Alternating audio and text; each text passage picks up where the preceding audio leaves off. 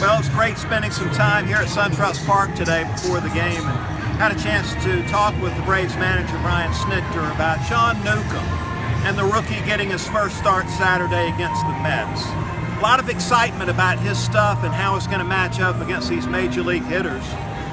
Down at spring training, I had a great opportunity to see one of his bullpen sessions, and I'll tell you what stood out was the easy gas on the fastball. This is a guy that's 6'3", 6'4", left-hander, 3/4 arm slot, and that fastball has got some giddy up on it.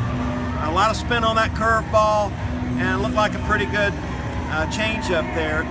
Look, his success at AAA has given him the opportunity to start here for the Atlanta Braves. Major AAA hitters were hitting .212 off of him, sub-3 ERA. He's got the stuff.